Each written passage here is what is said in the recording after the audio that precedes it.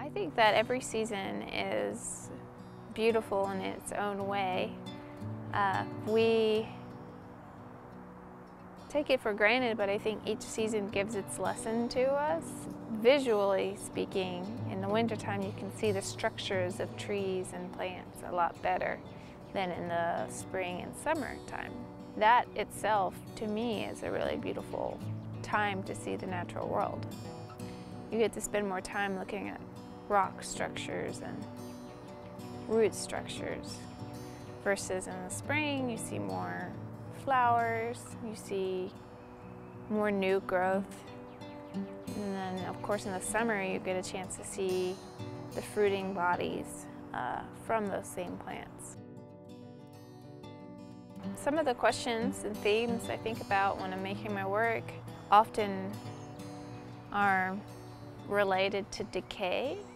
I like that plant material has its cycles, that it blooms but then it falls, that when it hits the ground, if you don't pick it up right away, it's going to turn into dirt pretty quickly.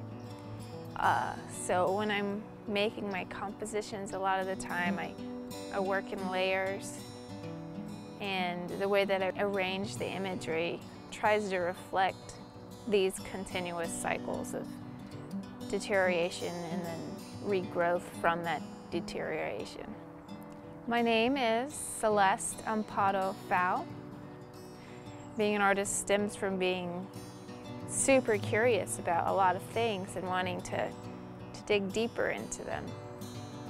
You're not exactly sure what you're investigating, but what you are investigating are very important questions. I believe that everybody is an artist to a certain extent. However, some people get a chance to spend more time digging deeper into the questions of the world. Being an artist is kind of like being a scientist, but a few less rules. It allows me to express things that I can't use words to express. I hope that my artwork allows people that look at it to have a closer connection with their natural world.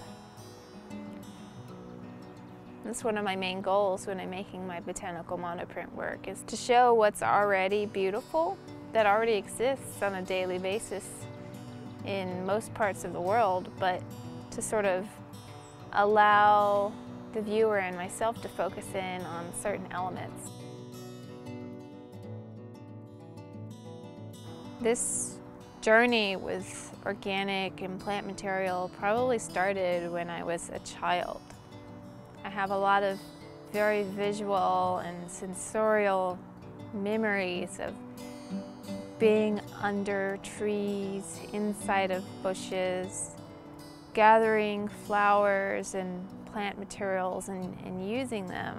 So I think my relationship with the natural world started at a very early age, and thankfully as a young adult it's gone full circle and I get to spend time with plants and natural materials, but through a fine arts lens.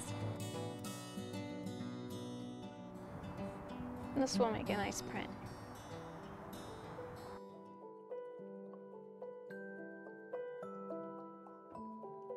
Printmaking is something that visual artists have been using for centuries. It's just another tool, another medium, just the same way that like a graphite pencil or a paintbrush is used by some artists. I often will use the printing press. I use a lot of the same vocabulary as someone that draws or paints. And instead of using a charcoal or a pencil or a pen to make a mark, I choose to use plant material to make the marks in the compositions I create.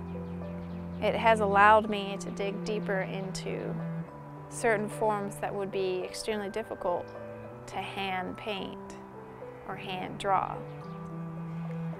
The prints start to get really interesting for me because I can actually print on top of prints, so I work in a lot of layers the way that painters do. How they layer color, I layer form and color on top of one another a lot of the time. I've always been intrigued by the vascular structures in plants, and so printmaking allows me to really show those vascular structures in a really clear way. When I'm rolling it through the press, it's putting a lot of pressure onto that form, and the actual veins of the plant often get embossed into the paper. And it's kind of like taking a snapshot of time. I believe that any scale of art is pretty amazing. I like small things, I like medium-sized things, I like large things, but I've noticed with this process I'm normally drawn to making slightly larger scale work, and I think part of it comes from the fact that in nature, one of my favorite environments is the forest, and when you're inside of a forest, it completely surrounds you with its energy. And so one of my hopes with the pieces that I make is when a viewer is seeing it and experiencing it, I hope that the composition surrounds the viewer with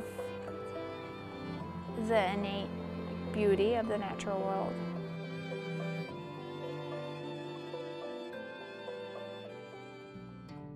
So when my piece gets to be up on the wall, it's showing people a mirror of what they're made of. We consume plants. We're connected to plants. If you eat salad, you're consuming a leaf. Plants, trees make oxygen, what we breathe. So whether we like it or not, we're connected to plants, and they're connected to us. So a lot of the time, I like to celebrate the diversity of the natural world.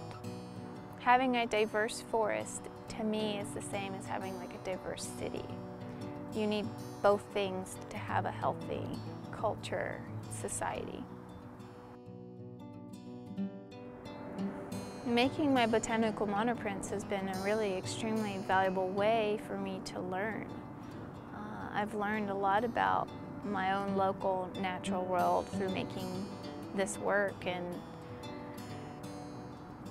even though I've learned a lot, I feel like there's still so much I need to learn.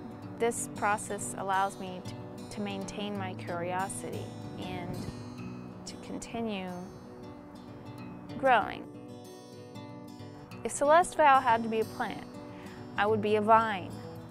I see what's around and I move, and I'm a small person, but I expand. So when I see vines out in the environment, I love how they can sort of take over fences or climb up trees, or, you know, they seem like a small little unassuming plant, but they're actually pretty amazing how resourceful they are.